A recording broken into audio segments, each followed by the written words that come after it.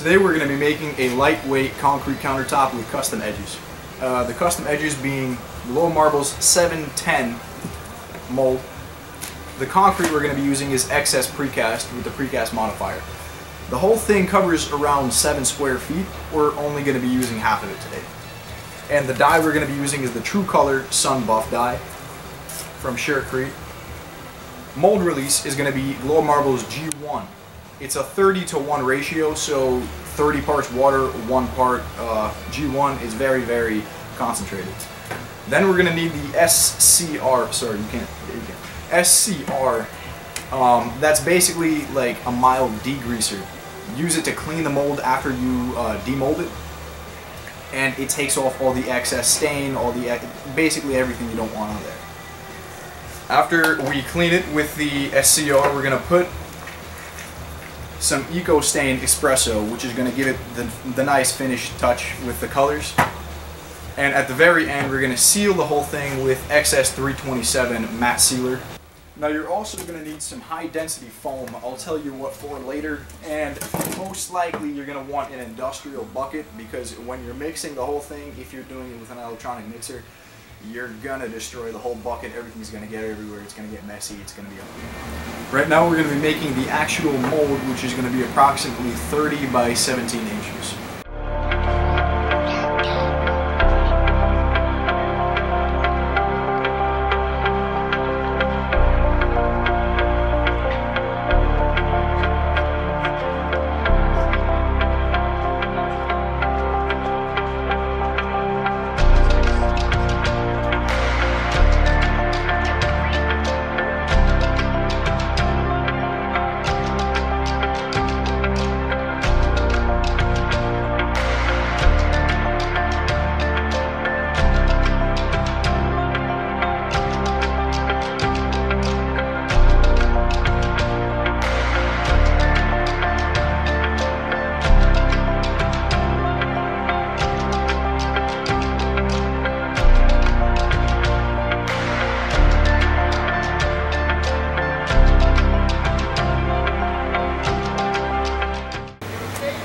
Now, since our mold on this end is going to have some 90-degree angles, we're going to have to cut 45-degree angles into the actual mold, into some corners.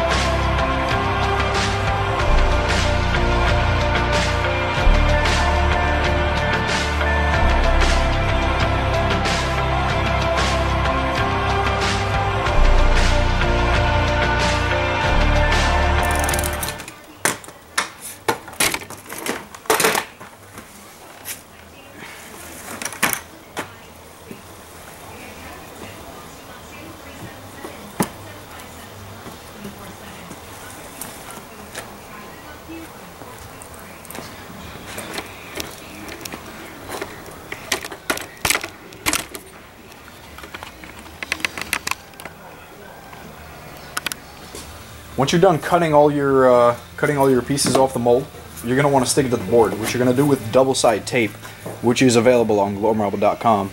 But before you do that, you're going to want to clean the actual box you have with denatured alcohol or acetone.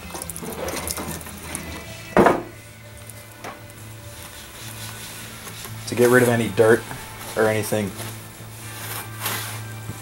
It's also going to make the double-side tape stick better to the boards.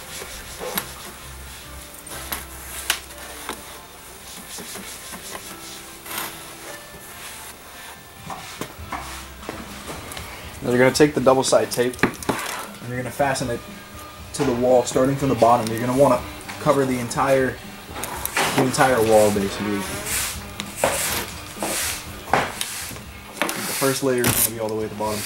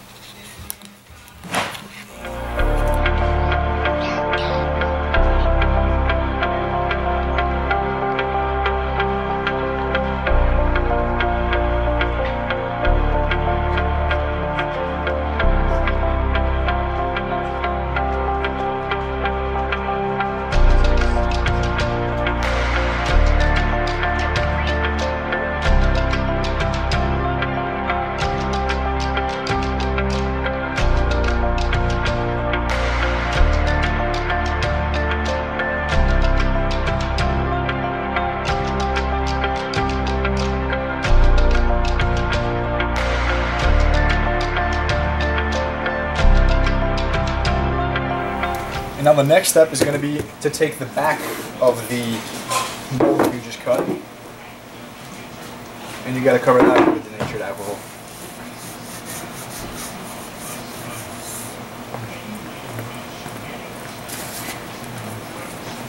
This is going to make sure that it sticks best as possible to the double-sided tape and doesn't come off and ruin your entire project.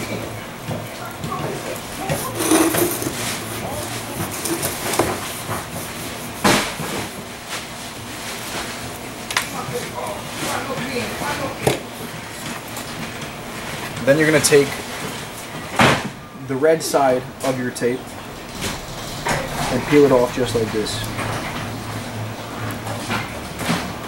Now I don't know if you can see, but there's still tape on that side. I'm just taking off the protective covering, the red part.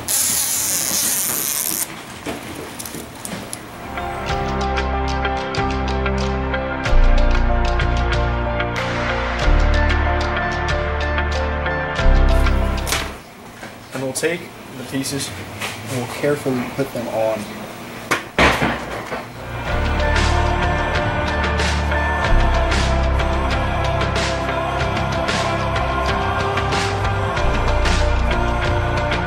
Now notice that imperfection right here. How we're going to fix that is we're going to take some of this caulk and just put it inside there. That was a bit much.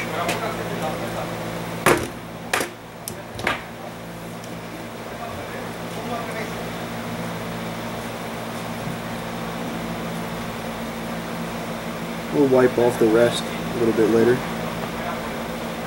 But then you're going to take like a sponge, piece of sponge,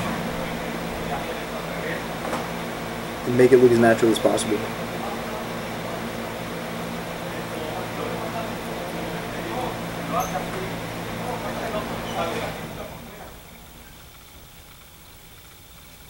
Now we might have a few problems with the rounded part right here because the force of the concrete might push it out. It's going to leak out into over here. It's not going to be too pretty. So we're going to take some industrial molding clay and just make some foundations around here. I preheated this clay so that it's a lot softer right now while I'm using it, and once it dries up it's going to get stiffer. It's going to be a nice support.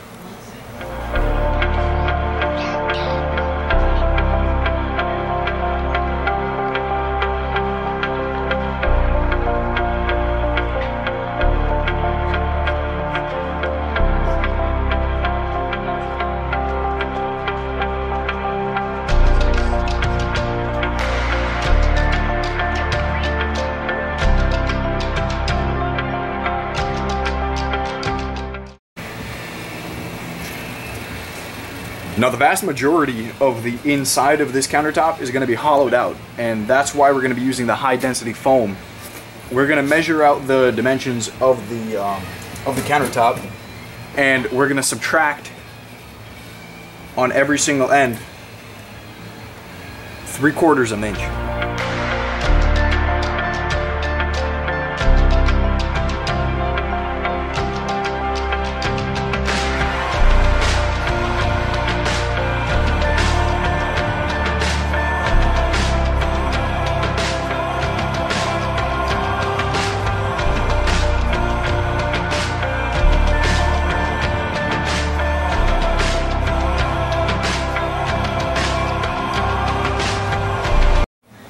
Now once we've cut our pieces, what we're going to do is we're going to pour around 3/4 of an inch of concrete onto the actual melamine.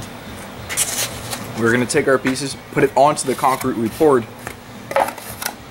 and then pour around the edges like this. And it's going to make the concrete countertop look like it's 2 inches, but in actuality it's a whole lot less concrete, and it's going to be a lot more lightweight.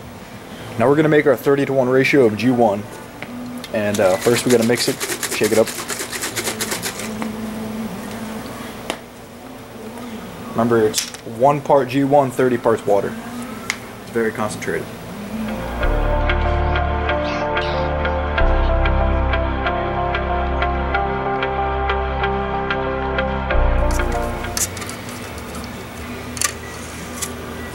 And it's going to get milky white like this.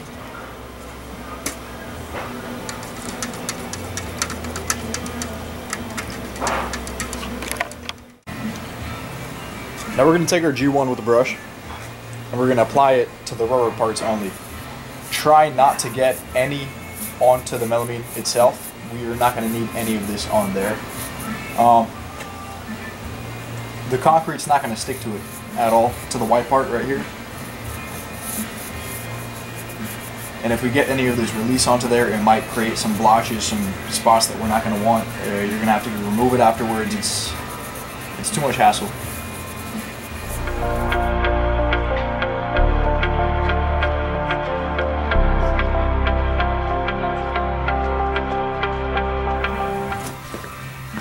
Now once we put the release on our mold, we're going to want to take some denatured alcohol and go across the melamine. Make sure that there's absolutely no release on it.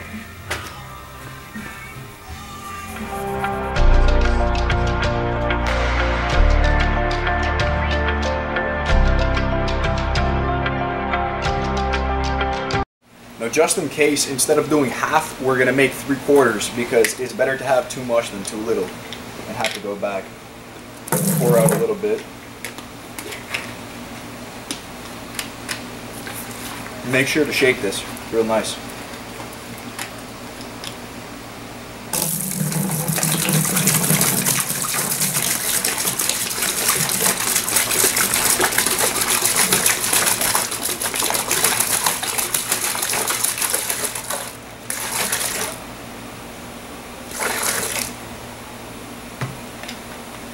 Alright, now we're going to put in our sun buff.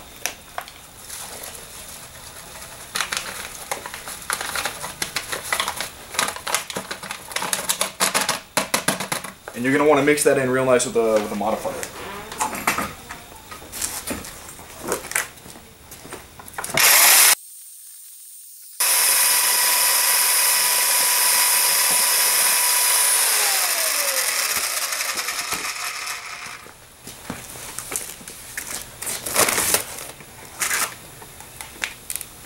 And then we'll take the actual precast, and we're going to put in 3/4.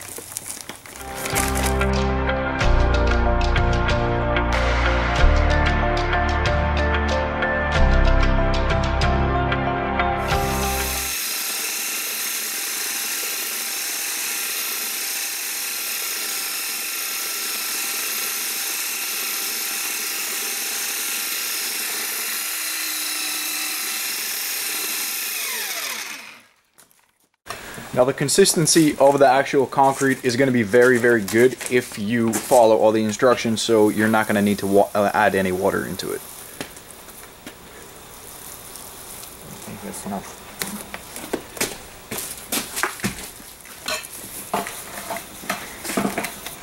What's happening right now is this concrete doesn't need any type of vibration table, any vibration motors. As long as you massage it like this, then there's not going to be any bubbles on your surface. And it's very important to focus in on those corners right there and anywhere where there's going to be a lot of air pockets usually forming.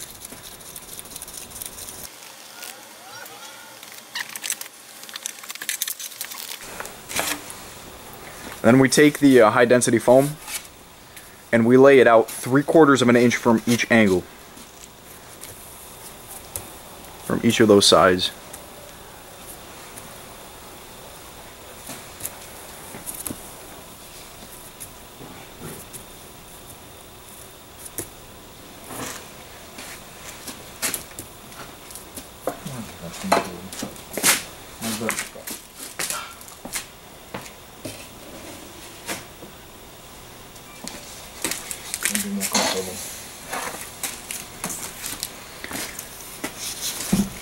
Now you want to take that concrete and put it into the corners where there's a space.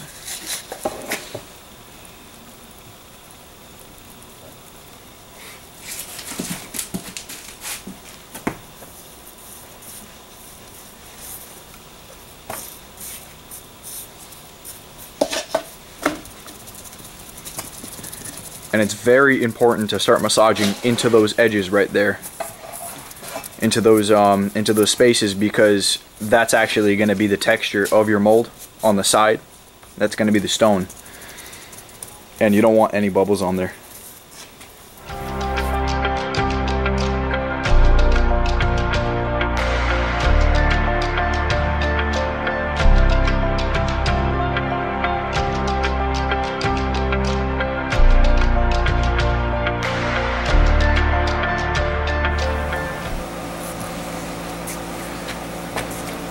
And then just to get some extra bubbles out of there, we're gonna hammer the sides a little bit with a mallet.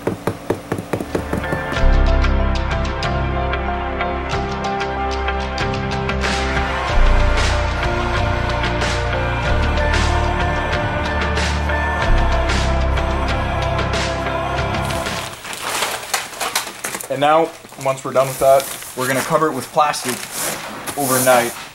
And that's to keep the moisture inside and make sure that the mold stays very, very strong so the concrete doesn't weaken. And you don't want to take this out any more than 24 hours after you put it in. It's possible to take it out after 4 hours in very warm temperature, but we recommend like a minimum of 12 hours just to make sure. It's 12 hours later. Let's take it out and see what's happening.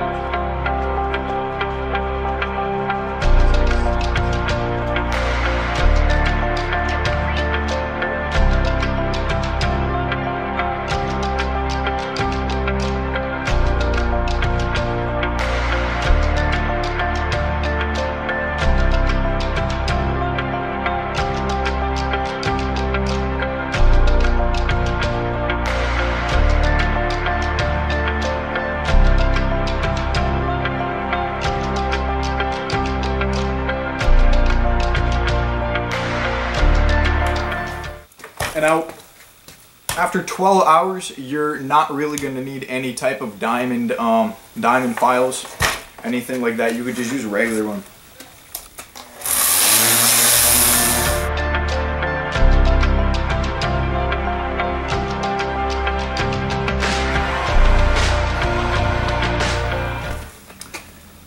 And now on the corners, we're going to have these little imperfections where there's a little bit of concrete sticking out, kind of. We're going to fix that.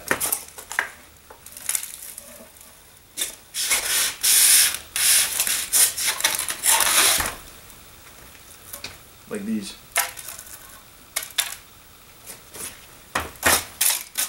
Just want to sand it down very lightly. Don't put too much pressure or else you're going to ruin it.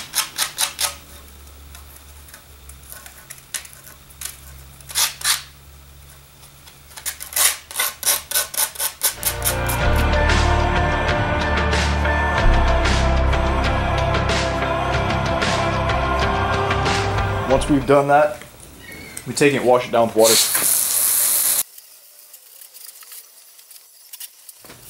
And now we got to take our SCR and mix it with a 3-to-1 ratio for GFRC.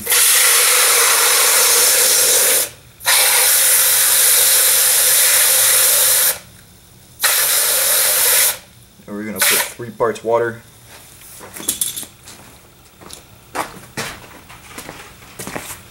Shake your GFRC. I mean your SCR.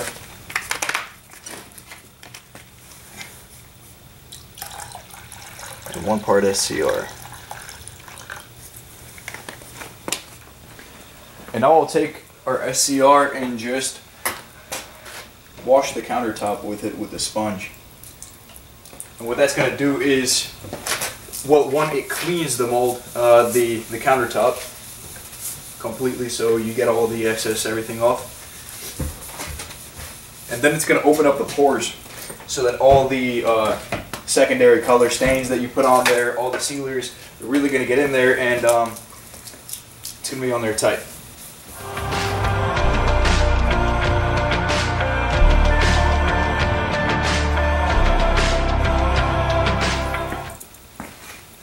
And then one last time, wash it off with water.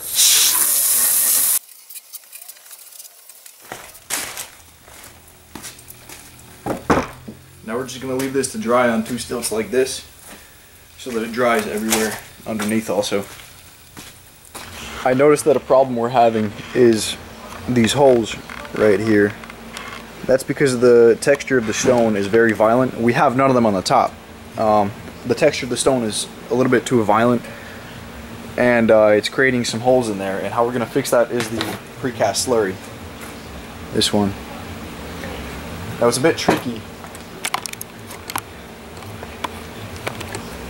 It's a bit tricky. It's a bit tedious because we have to figure out what type of color, how much amount of color we're going to need to put into there.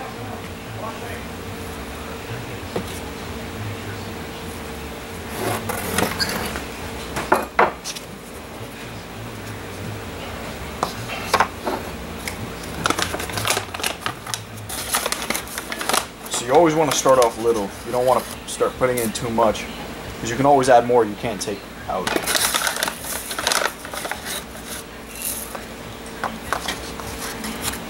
You had the color, the same color that you had back then when you were mixing the precast. You mix this up, make sure that everything's all mixed together.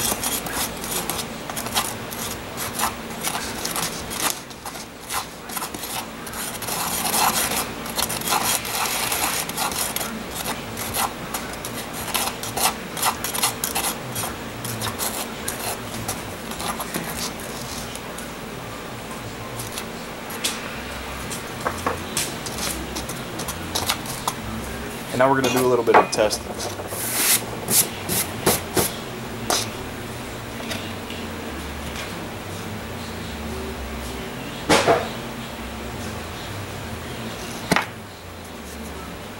Take that. And you want it to resemble more of like a peanut butter type of consistency.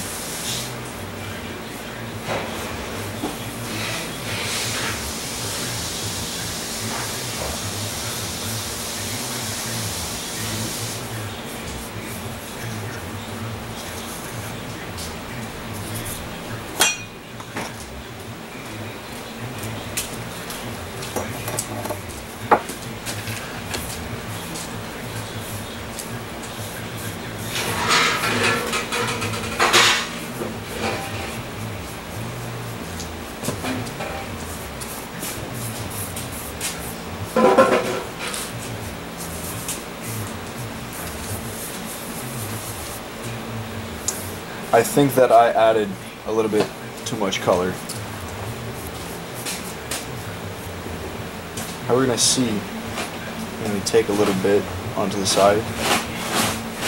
And you can either wait for this to dry out, or you can use a heat gun to make the process a little bit quicker, which is what I'm going to do. And we're trying to make this color match this color.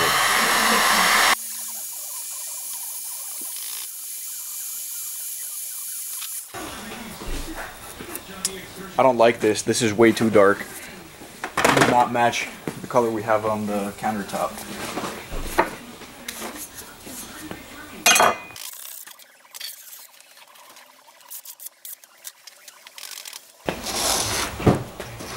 So into our original mix, I'm just going to add a little bit more slurry.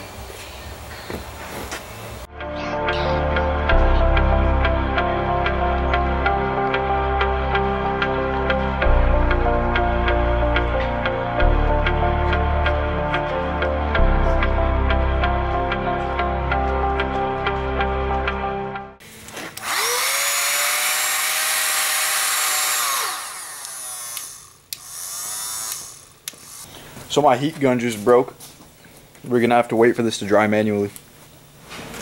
So this took about 20 minutes to dry, and I think it's the perfect color that I have the ratio. Take a look, put it next to it.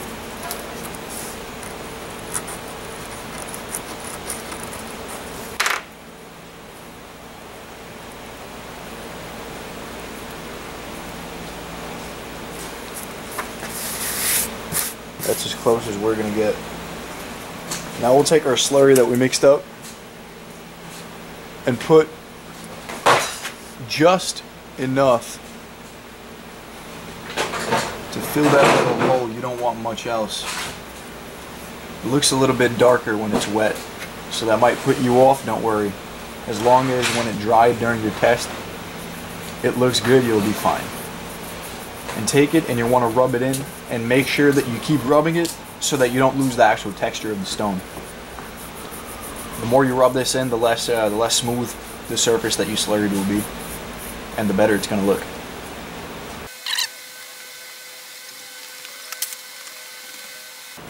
And the pot life for this slurry is around 15 minutes. So you have 15 minutes to work with this. Don't make batches that are too big. You can always add the water to your made powder a little bit at a time.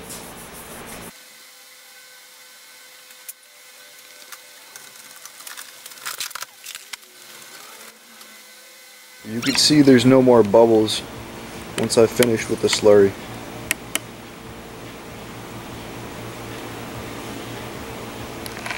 Now sometimes you could have a problem on the sides with these little glass fibers sticking out. An easy way to fix that is with a blowtorch. Just take it.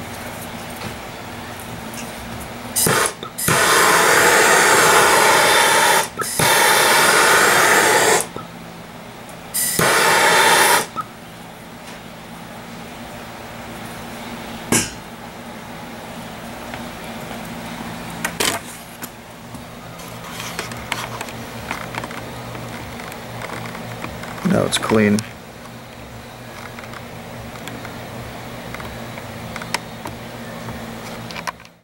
Now let's say you don't like the color of your countertop.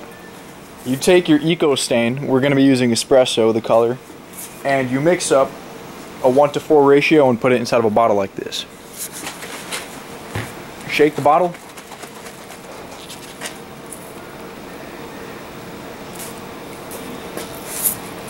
And just change the color.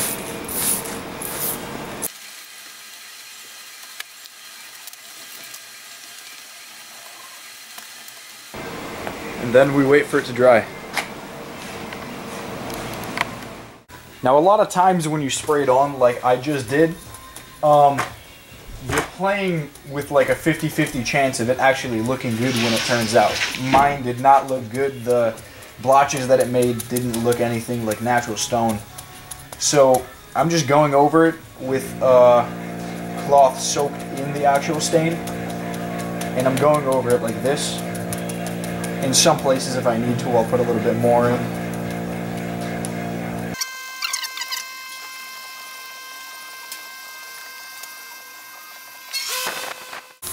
Now, I didn't like how it looked, so I wiped it down a little bit with a wet paper towel, and then I followed up with a dry one so that the so that you don't see a lot of streaks on there. You don't see that it's actually like been done with a paper towel.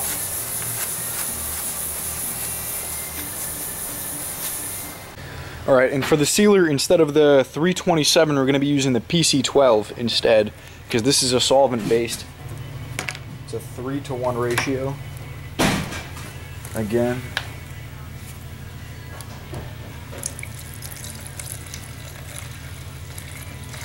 Three parts part A.